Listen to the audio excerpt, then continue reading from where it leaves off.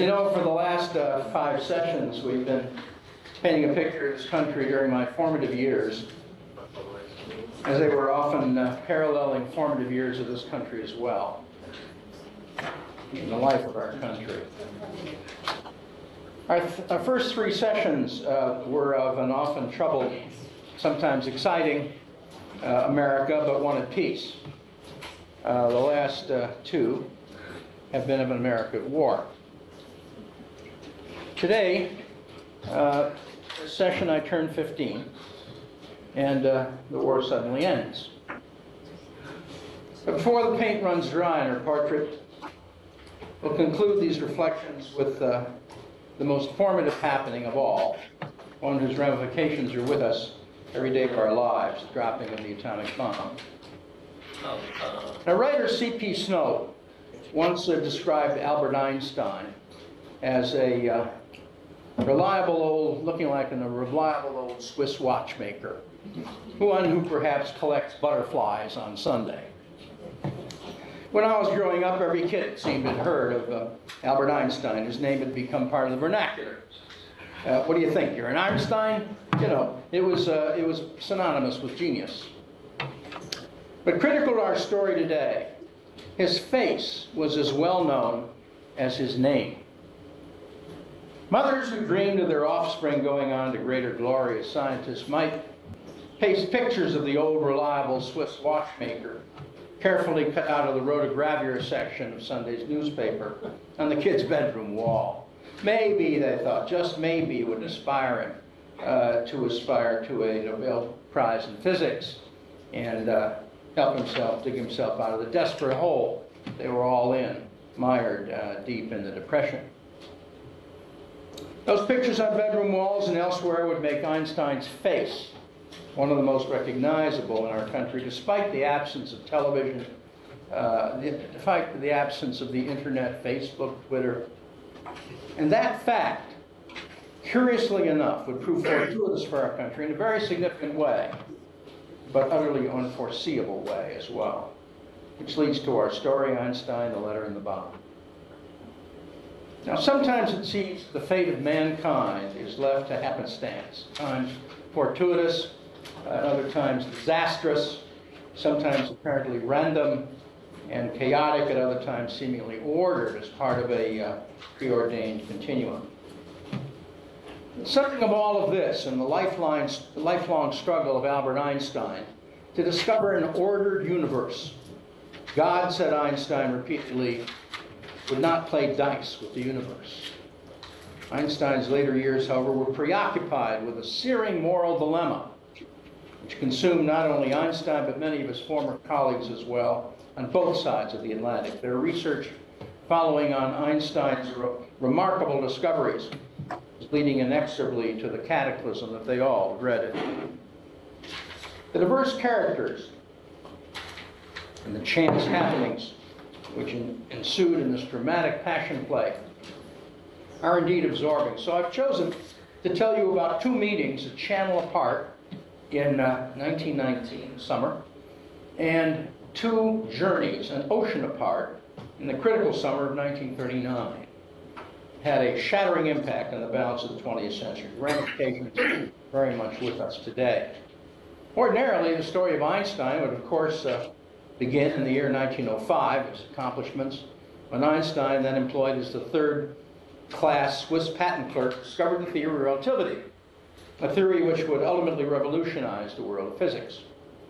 But I choose instead to begin on both sides of the English Channel in the year 1919, the year of Versailles.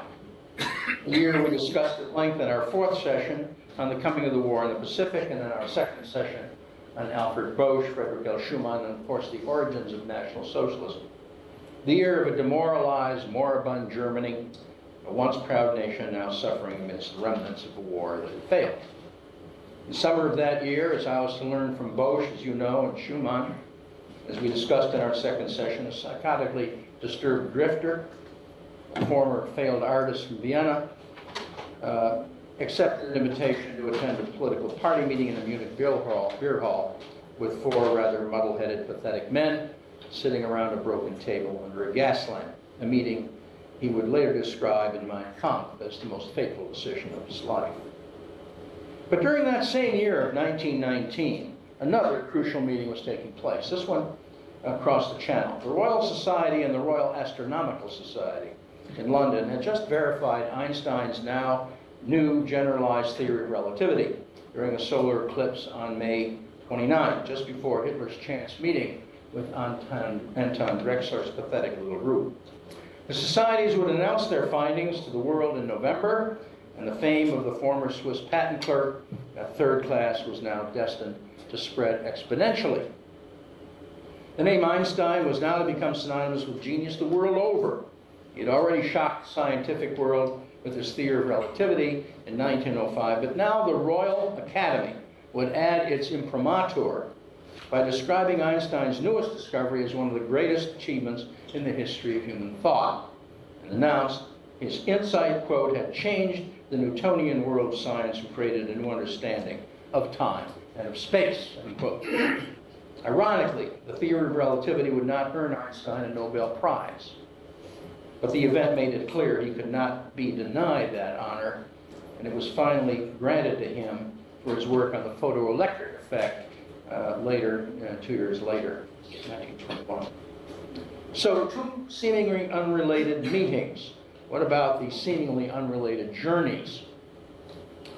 Just 20 years later, in the summer of 1939, two seemingly unrelated journeys took place, this time oceans apart. By August 23, 1939, as we know, that pathetic little Munich beer hall group, having changed its name to the NSDAP, for short, was not only in full control of Germany and Austria, but more relevant to our story, was now in control of Czechoslovakia as well. Rearmed Germany would force many of the world's leading physicists with Jewish roots, such as Einstein, Leo Szilard of Hungary, and significantly 14 other Nobel laureates in all to flee, many to the United States. Ironically, a major factor that would ultimately give us, and not Germany, the atomic bomb. At 10 p.m. Berlin time on August 21, 1939, the Reich Chancellery announced that Foreign Minister Joachim von Ribbentrop would journey from Berlin to Moscow that very night to sign a non-aggression pact with the heretofore perfidious Soviet Union. Pact dated August 23, 1939, signed shortly after midnight on that day by the Soviet and German foreign ministers, contained a secret protocol placing the eastern half of Poland within the Soviet orbit, together with the Baltic states and Finland, the western half of Poland within the Nazi orbit, including Gdansk or Danzig, it is now known, as it's now known. Hitler, now primed to invade Poland, assumed that Britain would not intervene, continued in this delusion, notwithstanding the fact that on August 25th, only 2 days later, Lord Halifax and the Polish ambassador concluded the Anglo-Polish Treaty of Mutual Assistance. Hitler, undaunted, announced to the German generals that he was now 50 years old, and he wanted to test the Wehrmacht in a baptism of fire in war before he reached the age of 55. On September 1, he would invade Poland with 1.5 million men. France would follow with a declaration of war against Germany. Ominously and critical to our story, Germany would now issue an order forbidding the export of uranium from Czechoslovakia. Which leads me to our next critical 1939 journey. Only 3 weeks before, during that same summer of 1939, the summer of Joachim von Ribbentrop's trip to Moscow, and a continent apart, two scientists would embark on a crucial trip, one that almost didn't happen. This one from New York City to Long Island Sound. Leo Szilard, a leading Hungarian Jewish physicist and a close friend of Einstein, had fled the Nazis and was working at Columbia University in New York City. Einstein was at Princeton, which he once disdainfully described as a, quote, quaint, ceremonious village with puny demigods on stilts. Oh, you Princeton grads. But during the summer break, Einstein, an avid sailor who remarkably couldn't swim, was renting a cottage on Old Grove Road out in the town of Peconic, so-called because it was on Long Island Sound on the great Peconic Bay. And he sailed a boat there called the Tinnef, which means junk. There Einstein was happy as a clam, bought sandals from the local department store and played Bach and Mozart on occasion with the store's owner. Like Einstein, Szilard had never learned to drive. And so he enlisted another brilliant Hungarian Jewish refugee physicist named Eugene Wigner, who was head of the physics department at Princeton, to drive him to one of the most consequential meetings of the 20th century, this one to meet Einstein. Einstein once remarked, "Only two things are infinite, the universe and human stupidity." And at times, I'm not too sure about the universe. Incredibly, all of the two of the world's most brilliant nuclear physicists on a mission to save the world from Nazi domination could remember they'd been told was that Einstein was renting a cottage from a Dr. Moore in a town somewhere on Long Island that began with a P. They headed for Patchogue. Why not? After all, it's on Long Island, it was on the map, it began with a P. But alas, no one in Patchogue had ever heard of Dr. Moore or his cottage. So the two had almost given up on their crucial mission when it occurred to them, brilliant, that there might be other towns starting with P on Long Island. And when they consulted a map, that brilliant mnemonic device led to the sudden recollection Einstein was indeed somewhere in a town called Peconic, so-called because it was located on the Great Peconic Bay, North Fork of Long Island, across from the Hamptons. Many of you may know it. And so the two scientists now dutifully changed their course and headed to the town of Peconic. But in the dead of summer, Peconic is inhabited by weekenders and tourists. No one they encountered on the streets of Peconic had ever heard of a Dr. Moore or of his cottage. So by now, both Szilard and Wigner were fatigued. They were getting desperate. It was a hot, humid summer day. There was no air conditioning. Two scientists were exhausted. "Let's go home. Perhaps fate intended it," said Szilard. They were just about to abort their mission when Wigner replied, "Yeah, but it's our duty to take this step." It was then that Wigner finally had a flash of genius. Why not ask a child? But don't ask him about Dr. Moore, ask him about Einstein. After all, he said, every child knows about Einstein and what he looks like. Of course, he was right. At the time, I was only 9, but all of us knew just what Einstein looked like. He had wild, woolly hair. He had a deeply lined face. He wore rumpled clothes. And he smoked a pipe. We thought every genius had wild, woolly hair, deeply lined face, wore rumpled clothes, and smoked a pipe. Just like that reliable, old-fashioned Swiss watchmaker C.P.A. Snow would describe, who proudly collected butterflies on Sunday. And so the brilliant physicists, in one final desperate act, that moment of revelation just happened upon a 7-year-old child, standing on a corner with a fishing rod. "Do you know where Einstein lives?" The boy replied, "Of course I do," and promptly led them directly to Dr. Moore's cottage and to Einstein. Well, why had Szilard sought out Einstein? In point of fact, in July 1939, Einstein, believe it or not, was not in the forefront of experimentation in nuclear physics. He was not even aware of the most recent scientific literature on the subject, nor more importantly, was he aware of the splitting of the atom that had just been accomplished in Germany by a former colleague, Otto Hahn.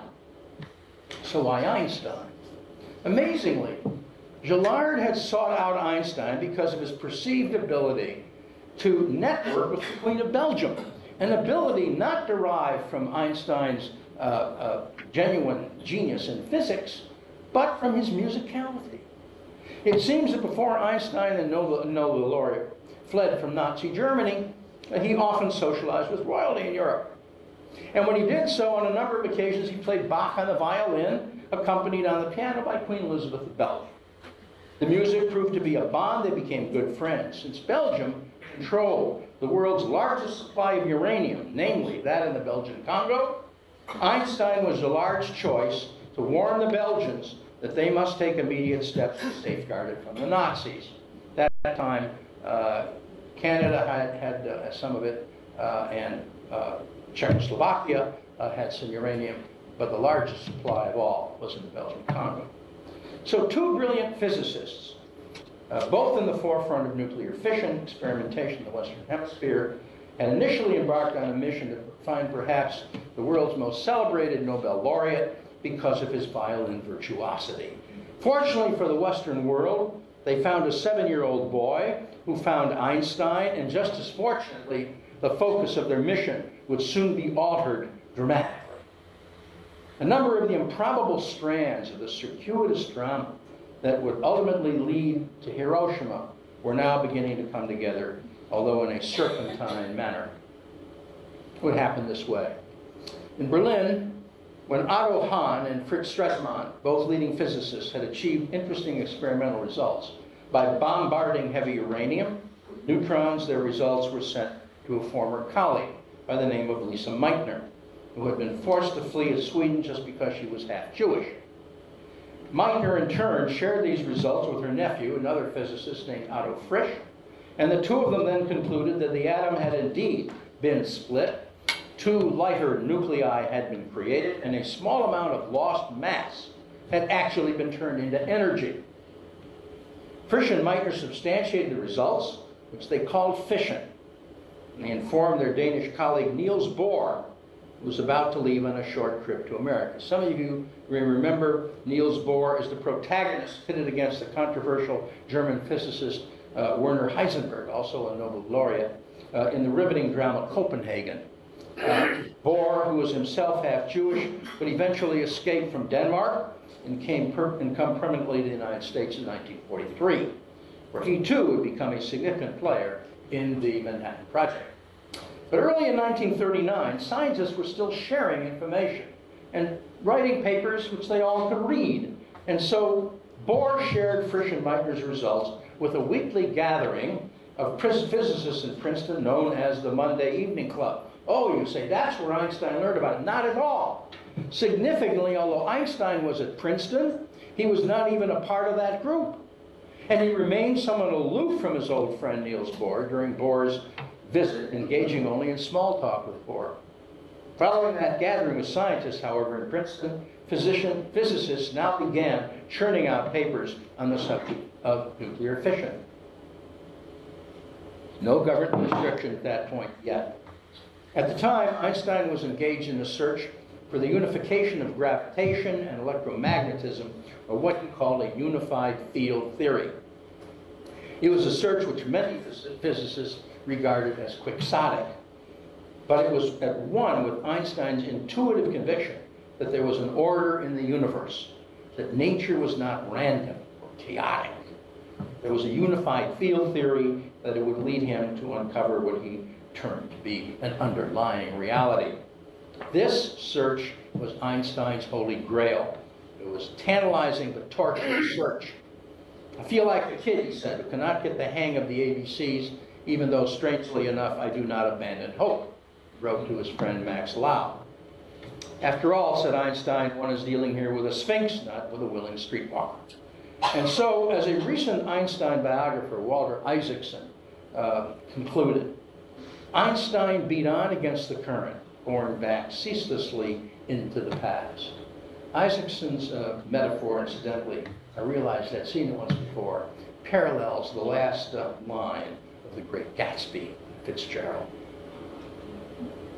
But as Einstein waged his never-ending crusade against the quantum theorists, who seemed wedded to probabilities and averse to believing in an underlying reality, he was becoming increasingly detached from the new experimental discoveries.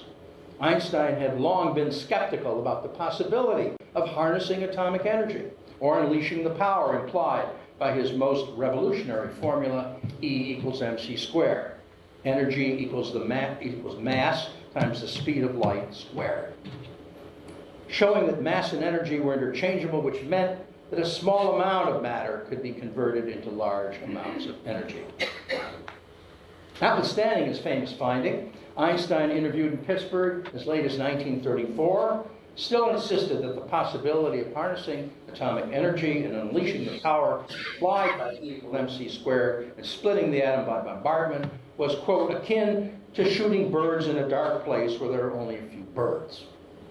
adding, results so far concerning splitting of the atom do not justify assumption of a practical utilization of the energies released. End quote. With the news in 1939 that it was apparently very possible to bombard and split the atom, Einstein's interest was aroused. But in July 1939, as the chance 7-year-old just happened upon by Wigner and Gillard would fortuitously point the way to Dr. Moore's cottage, Einstein was by no means on the leading edge of developments in the field. Gillard was. Einstein was about to be shaken to his core.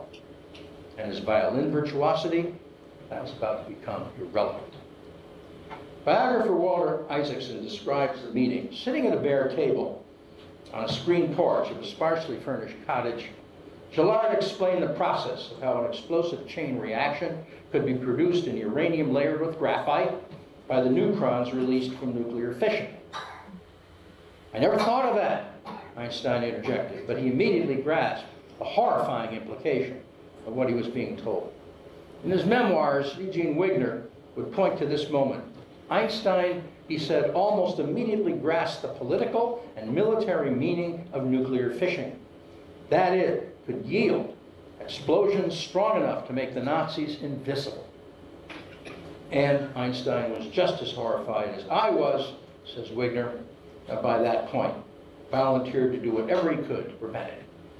Well, now at that point, only now were the horrifying ramifications of his 1905 formulation, E equals mc squared, and what was to follow in its wake beginning to become graphically clear.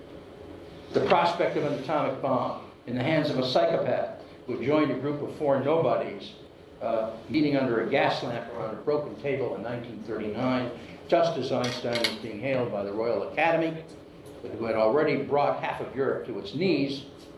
That was enough to Einstein in that searing moment overcome a lifetime devoted to pacifism and world federalism.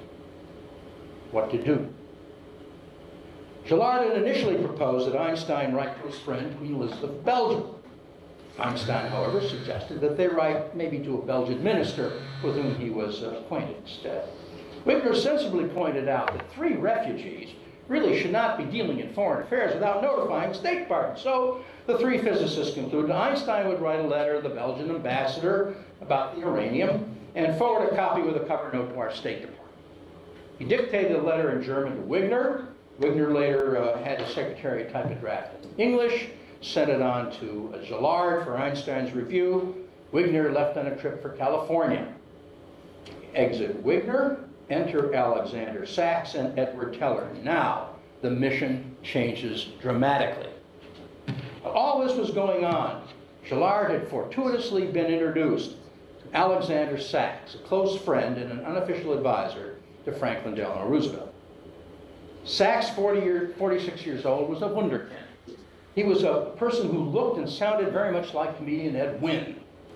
He was born in Russia, came to the United States when he was 11, graduated Columbia at 19, pursued philosophy, jurisprudence, and sociology on prestigious fellowships at Harvard, was an economic advisor to Franklin D. Roosevelt in his campaigns, worked for him in the NRA, was now an economist with Lehman Brothers. More significantly than all of it, Roosevelt called on him for opinions from time to time. Now, Sachs, who had the president's ear, tended, however, to be a little bit verbose and often spoke in florid prose and parables. Sachs convinced Gillard the letter should be addressed directly to FDR and promised that if it were, he, Sachs, would personally deliver it. A major Rubicon had now been crossed. Einstein agreed, and so Gillard went back to see him to redraft the letter, formerly intended for the Belgian ambassador. But the nature of the undertaking had now been addressed. Sachs knew instinctively that Einstein's fame must now be used to bring the entire question of atomic research to the attention of the President of the United States. The attention of the Queen of Belgium and her ministers was now secondary. It was there, secondary. With Wigner now in California, Gillard drafted Edward Teller, another Hungarian Jewish refugee physicist who was now teaching at George Washington University as his chauffeur. And Teller, who like Gillard was destined to become a prominent player in the Manhattan Project, once quipped about this chance circumstance, I entered history as Gillard's chauffeur. The final form of the letter, dated August 2, 1939, incorporated a great deal from the letter Einstein initially dictated to the Belgian ambassador, but it now went far beyond the initial scope of merely securing uranium. The letter, which many have dubbed one of the most consequential in modern history, in which Einstein, toward the end of his life, would describe as the greatest mistake of my life, starts off innocently enough. First paragraph, Einstein simply informs the president that recent work by Enrico Fermi and Leo Szilard leads Einstein to suspect that uranium may soon be turned into an important source of energy. So far, Einstein could simply have been describing a new peaceful source of energy. Goes on in the second paragraph to further elaborate on the likely generation of power from that source, but he still hasn't reached critical mass. The first sentence of the third paragraph finally hits the mark. This new phenomenon would also lead to the construction of bombs. There it is, stark, really horrifying. Einstein then goes on to describe the possible massive destructive power of such a bomb being delivered to a port by a ship, since it was probably too heavy, thought, to be delivered by a plane.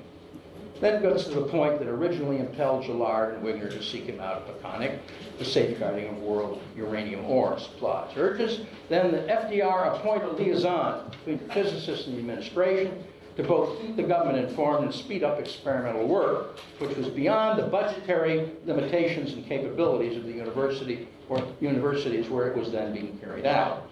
Sachs, of course, had himself in mind for this position. The last paragraph is, in a sense, a coup de grace and the hook, for in it informs FDR that Germany has stopped the export of uranium from Czechoslovakia, and that the son of the German Undersecretary of State von Weizsäcker is attached to the Kaiser Wilhelm Institute. It's a chemistry institute where some of the American work on uranium is being repeated. That's certainly an attention grabber, but it became more so as events in Europe developed between the time the final draft of the letter was completed in August 1939 and the time it was finally delivered to FDR on October 11, 1939, where war had broken out in Europe. I sought out the original letter, which I've given copies to you of. The letter resides in the FDR library at Hyde Park. It's a wonderful library, you should all visit it. It's reproduced on its website. Signature immediately caught my eye. It's diminutive, half as large as the type which surrounds it. Now, I make no pretense to being a handwriting expert, but the very size of the signature alone conveys to me the hesitancy of perhaps the most astute, intuitive mind of the 20th century, a man who had devoted a lifetime to the cause of pacifism, shrinking the sudden realization of the chain reaction of human and scientific events that he was about to set in motion, the uncertainty about where it would lead, and the excruciating suffering must eventually follow. All of this Einstein saw in that instant in Peconic, and of course he was right. Now, Einstein was a man so gentle of nature that he disliked even playing chess. His instincts led him to espouse one-world federalism, socialism, both during the World War I and after. It's a theme that he would return to time and again during his lifetime. An organizer, petition signer. Ironically, it's one of the factors which would deny perhaps the world's greatest scientific genius security clearance in 1940 and access to the very Manhattan Project that his letter would launch. Einstein understood the consequences of his colleague Fritz Haber's invention of chlorine gas, Haber's personal supervision of its use in the trenches of Ypres in 1915, those same trenches from which the unforgettable poem In Flanders Fields, which we visited in our second session, emerged. Einstein knew only too well that Haber's gas had resulted in the painful asphyxiation of over 5,000 French and Belgian soldiers by burning through their throats and lungs and causing their agonizing deaths in so horrible a manner that poison gas would ultimately be banned by the Geneva Conventions. He remembered, too, the awful sense of responsibility for the gassing at Ypres, and that ultimately led Haber's wife, Clara Immerwahr, who was also a chemist, to commit suicide when her pleas to Haber to cease work on the poison gas were rejected by him in a rage of German patriotism.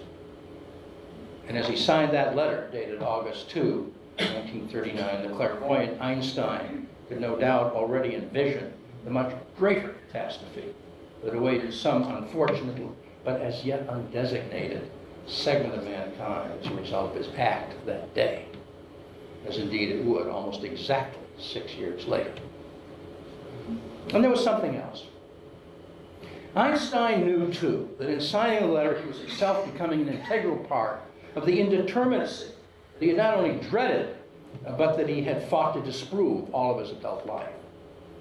He must have known that he was now himself being forced by circumstances to become part of an uncontrollable process that would ultimately hurtle mankind toward an abyss of chaos.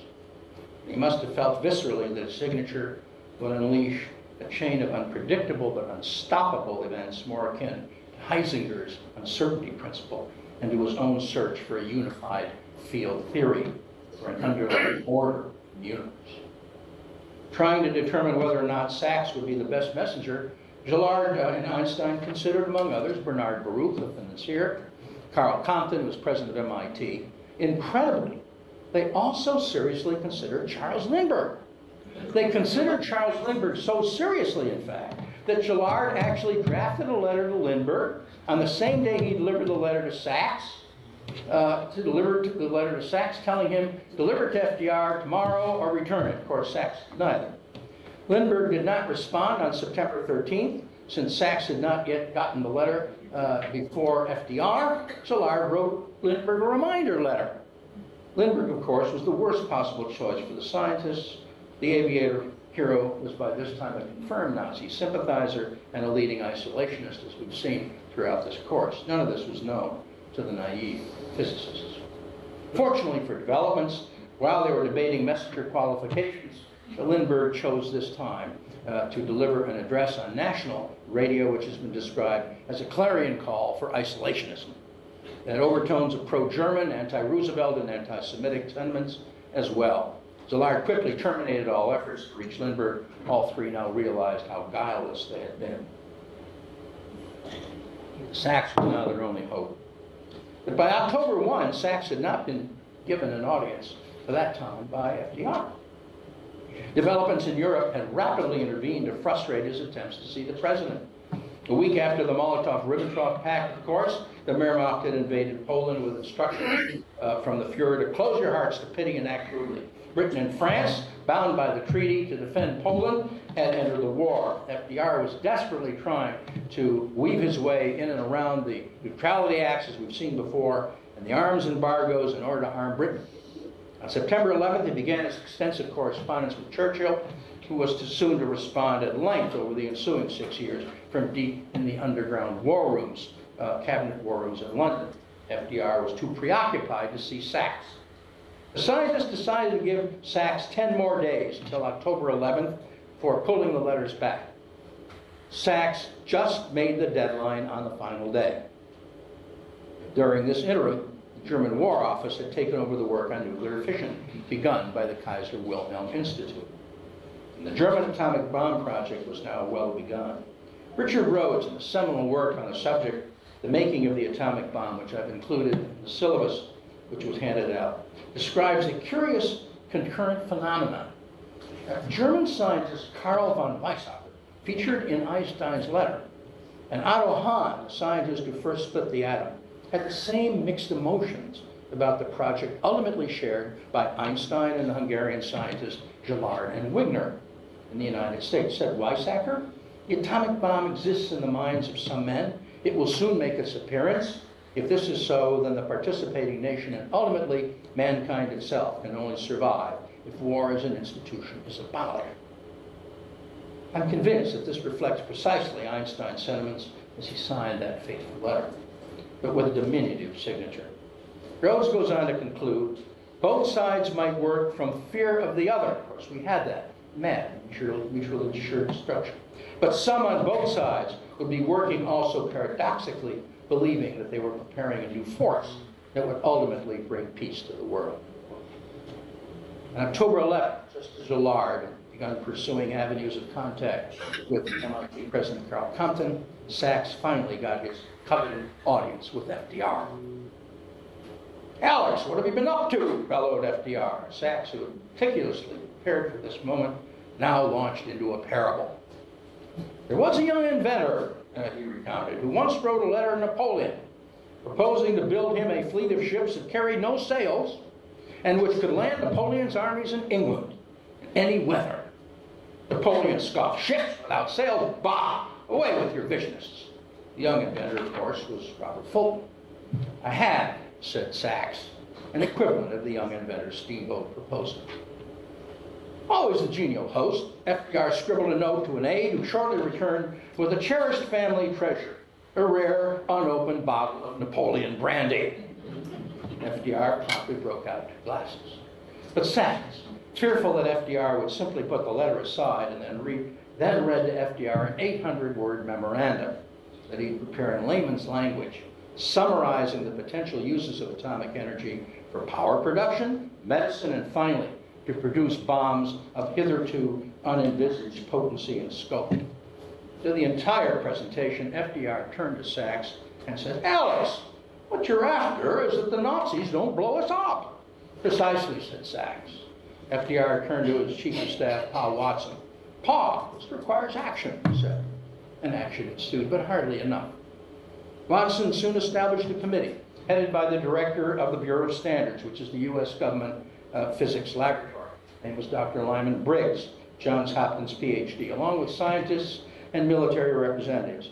The first meeting of the committee was attended by Gillard, his two chauffeurs, Teller and Wigner, Briggs, and the military representatives. Einstein did not want to be involved, but that proved to be irrelevant. J. Edgar Hoover had already compiled a dossier on Einstein, branding him as a dangerous pacifist, a world federalist, denying him security clearance. Thus, the anomaly. The author of the letter was to launch the Manhattan Project, was not allowed by security to participate in it, and America was, of course, deprived of its genius in its development. But at the time, our nation was not at war. Isolationist sentiment, as we've seen in my other talks here, was strong. Our military was ranked 17th in the world and was equipped with antiquated World War equipment, rifles and ammunition. Although Britain had declared war on Germany and was busy building radar stations and Spitfires and air raid shelters, there was already talk of a phony war in Eastern Europe, not in Western Europe. So ironically, there was significant opposition by our military representatives on the committee to proceeding with large-scale research, and the committee's work dragged along, believe it or not, with a total budget of $6,000 into the spring of 1940. Time had come for Gillard, who was the prime mover in the endeavor, to weigh in again, and again he did this over Einstein's signature. There would be 4 letters in all addressed by Einstein to the president. 3 warned of the tragic dangers of falling behind. The German atomic research had now been taken over by the German government. However, 1941, finally, Einstein gradually became aware that Gillard, Wigner, Teller, and other physicists, such as Robert Oppenheimer, had begun to disappear from view and into obscure towns. As if preordained by fate, the Manhattan Project was finally launched on December 6, 1941, the day before the Japanese attack on Pearl Harbor. Einstein, who had been denied security clearance, could only surmise what was happening from a distance. Tragically, Einstein's 4th letter failed to reach the president's desk in time before FDR's death on April 12, 1945. By this time, the Manhattan Project had taken on life of its own. Under General Leslie Groves, the Army would brook no interference from scientists or anyone else now who sought to limit the use of the bomb. General Groves clashed with Leo Gillard, who he described as the kind of man, quote, that any employer would have fired as a troublemaker. Doubted Gillard's loyalty. By the spring of 45, Gillard had indeed begun to examine the wisdom of testing bombs and using bombs. And the breakthrough of the Allied armies into Germany, documents had now been discovered at Strasbourg, revealing that Germany was 2 years behind the United States in atomic research. Hitler, it seems, had chosen to concentrate on weaponry that could be put for immediate use in the field, V-1, V-2 rockets. German atomic fission research had fallen far behind or been shelved. Gillard was now more convinced than ever that atomic weaponry should not be used against Japan, or anyone else for that matter. No point in talking to General Leslie Groves in March of 1945. Secrecy barred communication with any mid-level authorities in the Manhattan Project. The only man with whom he was entitled to communicate was FDR, Gillard reasoned, and to this end, he prepared a memorandum over the signature of Albert Einstein, but this time to a very different end than the previous 3 letters. Gillard felt that he knew FDR. And the Japanese had dug in 21,000 men on Iwo Jima, where they would eventually lose almost all 21,000 in a fight to the bitter end. The U.S. military had proposed sanitizing the island by lobbing artillery shells loaded with poison gas onto the island from ships offshore. Geneva Convention be damned. FDR had vetoed the plan. FDR was the only kindred spirit in power whom Gillard felt he could approach. Einstein was aware by this time that Gillard's sentiments about use of the bomb matched his own. The letter secured Gillard an appointment not with FDR, with Eleanor Roosevelt, which had been scheduled for May 8, 1945, but FDR died on April 12th. The meeting with Eleanor Roosevelt never took place. Gillard was ultimately referred by Harry S. Truman to James Burns. Now, Burns was a crusty friend of Truman's, who's now a private citizen living in South Carolina, became Secretary of State on July 3, 1945, and eventually was destined to become a major player in the ensuing negotiations, which determined the ultimate fate of the atomic bomb. The memorandum which Gillard, together with other Nobel laureates, presented to Burns in his home in South Carolina, argued that the United States should refrain from using the bomb not on moral grounds, but because its use would very soon lead to its replication by other nations, causing the United States to lose its preeminence in armaments production. Along with scientists such as Niels Bohr, Gillard was urging the government to visualize the situation which would confront the United States a few years from now. Arguments fell on deaf ears. Burns, a 45-year political veteran, was unimpressed. Also under the impression the use of the bomb would make Russia, which had already occupied Hungary and Romania, much more malleable and manageable. In fact, the target choosing committee under General Curtis LeMay had already been set up, was working through Japanese cities, choosing the luckless targets. Truman had convinced himself that it was possible to choose legitimate military targets, and indeed, Hiroshima was a center of military activity. The Japanese Second Army was headquartered in Hiroshima. Hiroshima was slated by the Japanese High Command to serve as a marshalling area for troops to defend against the Allied invasion, which was expected soon. On August 2, 1945, 6 years to the day following Einstein's letter to FDR, Little Boy, the atomic bomb that would destroy Hiroshima, arrived at Tinian. Tinian Island, little picturesque little island in the Pacific, 6,000 miles from San Francisco, shaped like the island of Manhattan, was to serve as the launching point for the attack.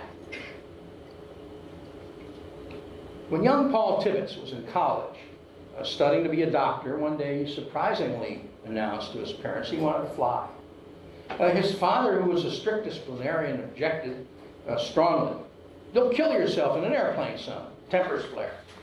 But his mother, born Enola Gay Haggard, interjected. She said, "You go ahead and fly. You'll be all right."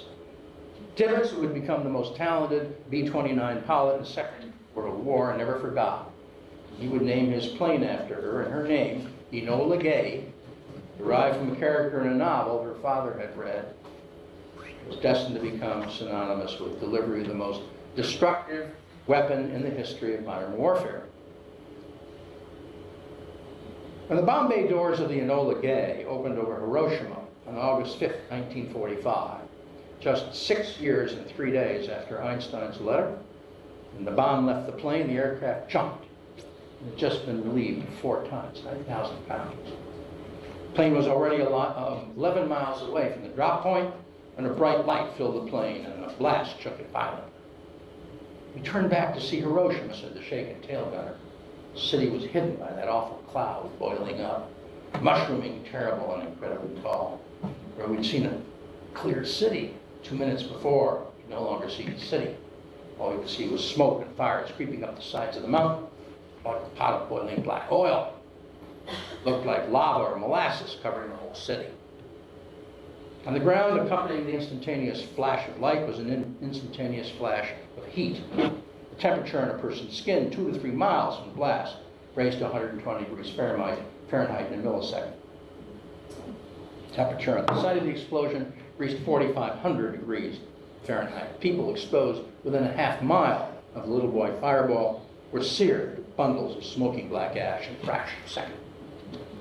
Thousands of the small black bundles that had been humans only seconds before are now stuck to bridges and streets in Hiroshima. Where the city stood, everything as far as the eye could see was a waste of ashes, ruin. I climbed Ikeyama Hill and looked down, said the history professor. I saw Hiroshima had disappeared. Hiroshima had just ceased to exist.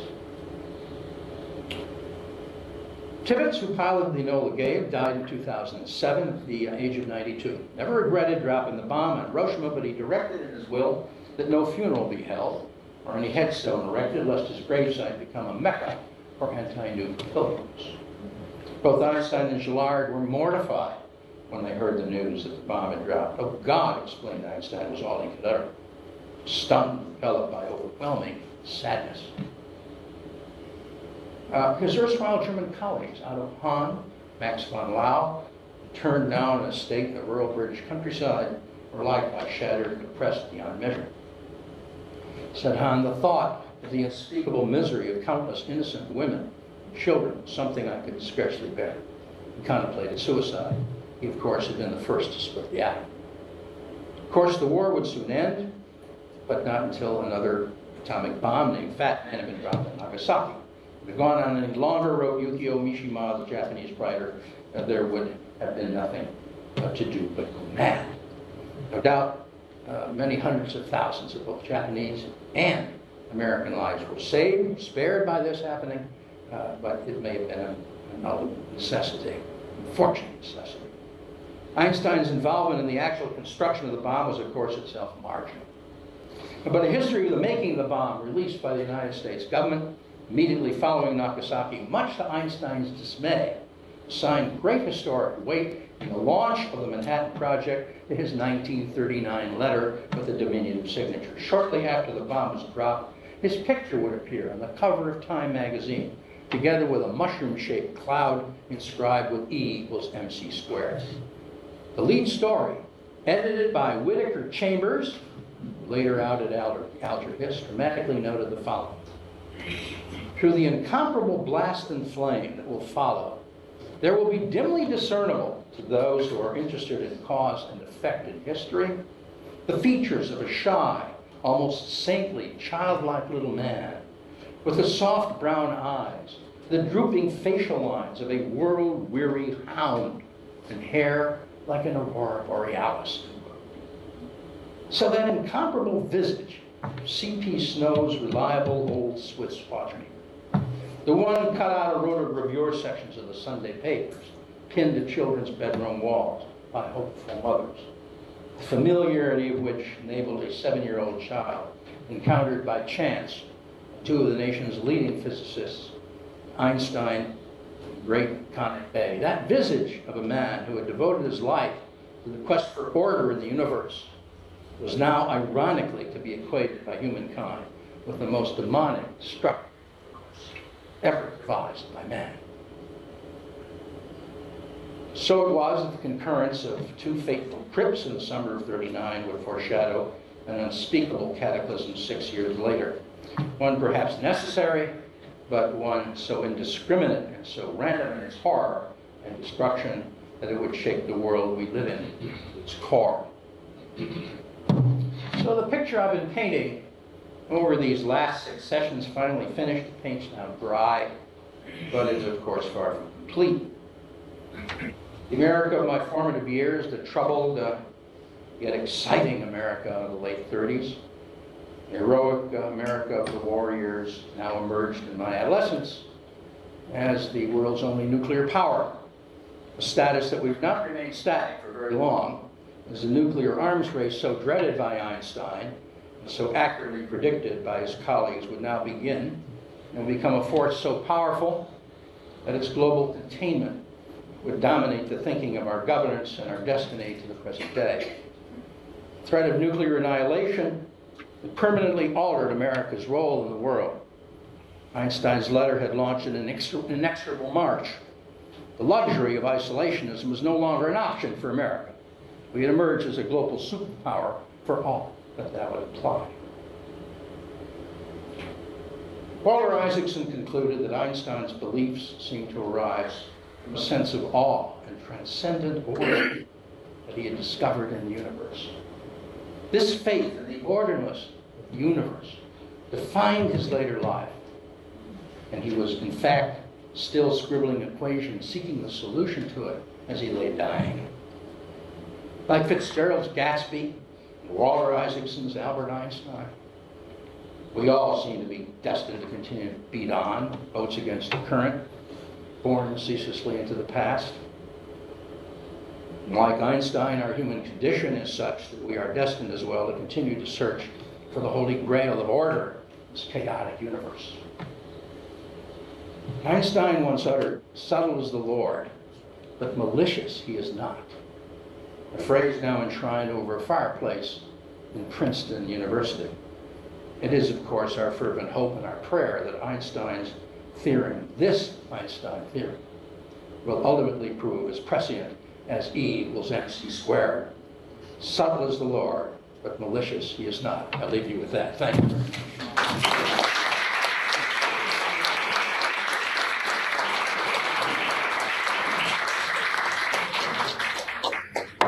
Thank you very much. It's been a pleasure working with you all. You've been a great class. Any thoughts, comments? Yes, ma'am. I just want to ask you Sure. something. In the early years, you said physicists and the scientists all shared. Yes, they did. They don't do that anymore. No, they don't. Also, you said that they were naive about someone like Charles Lindbergh. They sure were. They didn't read? Well, that's an amazing question. I think they were so involved in their scientific research that, yes, they didn't.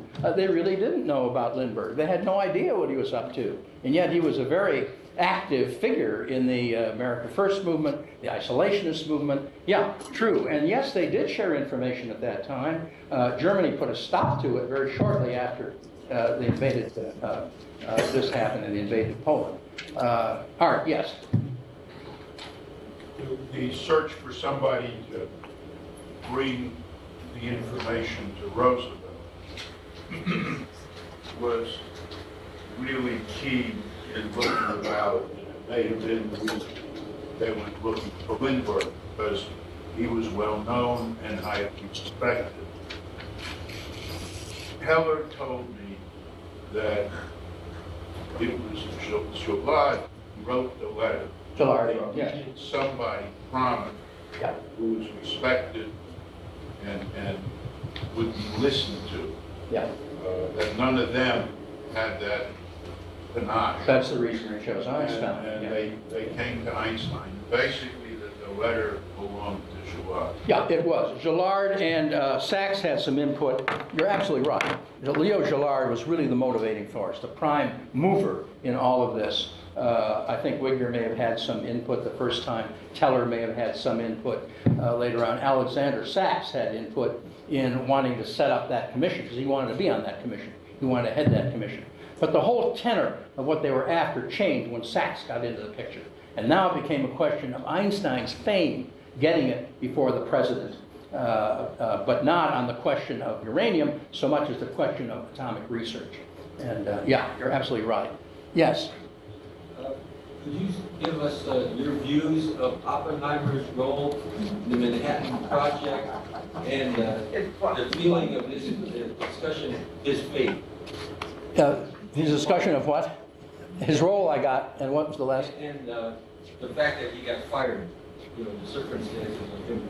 I think that's beyond my grade here, pay grade at the moment. I'm not an expert on Oppenheimer. I've probably seen the things that you've seen on it. But Oppenheimer's loyalty was severely in question. To what extent they were right, to what extent they were wrong, I'll never know. Now, I don't know the answer to that. But Oppenheimer was, of course, one of the prime movers, if not the prime mover, in the project with Gillard before Gillard really tailed off at the end.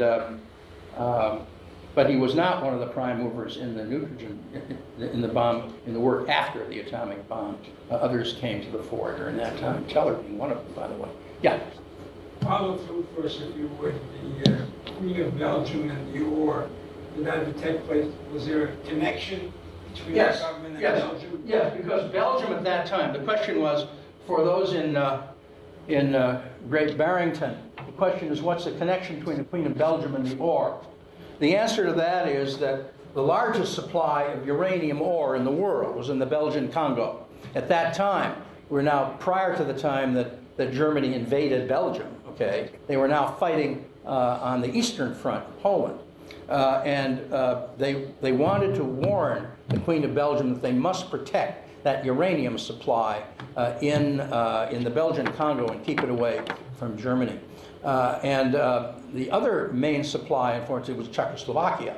And the fact that Germany had now prevented the uranium ore from being shipped out of Czechoslovakia, meant to these scientists that Germany was hot on the trail of atomic research at that point and ahead of us, or concerned that they were ahead of us. Otto Hahn was a German, and he had in fact done the splitting of the atom. Unfortunately for us, he came over to our side. And fortunately for us, eventually German work on the atomic bomb trailed off because of Hitler and Hitler's priorities. Yes? Just following up, following up on the same question. Yes. What happened with that Belgian Congo supply? Did Germany stop yet after they invaded Belgium, or what? You know, I think Germany would have controlled it, could have controlled it, but by the time they did, it was not in the forefront of what they were doing. And our supplies came from Canada. Canada had significant supply, and we utilized that in our research and our work on the atomic bomb. Yes, ma'am? Einstein was not part of Manhattan. No, Einstein was not part of the Manhattan Project. There was one time where they came to him without telling him what they were doing and how they were doing it to solve one mathematical equation. Why did they keep him? Why what? Why did they keep him out of it? Why they kept him out of it. J. Edgar Hoover was a very suspicious fellow. There were a number of things about Einstein that made him suspicious to J. Edgar Hoover. Number one, he was Jewish. That was bad. Number two, he was a liberal. That was even worse. Number three, he was a World Federalist type of person and a pacifist, and had made a number of remarks to that effect. He was also a petition signer, God help us. He put his name on everything, and it was just unfortunate. Well, Hoover now had a dossier like that, and to him, Einstein was a distinct security threat, so he had to be out. He had to be kept out. Yes, ma'am? And also that it wasn't Einstein's field. It wasn't Einstein's field. That's correct. It wasn't. Einstein could have gotten up to speed on it pretty quickly, I got to tell you, but and did understand immediately the ramifications of it the minute they told him what was going on with Otto Hahn and so forth as he was writing that letter. Yes. A bunch of hands were up. Yes, sir. The engaging thing is that Hoover had that kind of power. Hoover had enormous power, immense power, and it's almost difficult to understand how one man could really so influence and so completely dominate the security scene in the United States. But he did for years, from the late 20s until his death, basically almost until his death. Amazing, and he had that power. Am I missing any questions from Great Barrington? Anybody there with a hand up? It's hard for me to see. Okay, I just don't want to leave you out. Okay, yes, Sue. Where are the sources of uranium today? What has happened to uranium in the world today? Tell you the truth, I think they're using other sources of ore today for the bombs that they're using now. But I think Czechoslovakia still has uranium. Canada still has uranium ore. And Africa, certainly. Africa, I'm sure there are sources. There's plenty of uranium in Africa. Yeah. And one other question. How old was Roosevelt when he died? Roosevelt, I believe, not positive. He's right around 60, 59, 60, 62, 61. Yeah, right around early 60s when he died. Cerebral hemorrhage in Georgia. Yes, sir. How large a role did Fermi play? Fermi, a very large role. You can see him noted in the beginning of the letter. Fermi was married to a Jewish woman, by the way, and eventually came over as a result of that from Italy. Yeah, he played a large role in the Manhattan Project, and you can see him noted in the first sentence of the letter. Yes, Enrico Fermi had a major role Yeah. Any others? Okay, it's been great working with you. God bless you all. Thank you.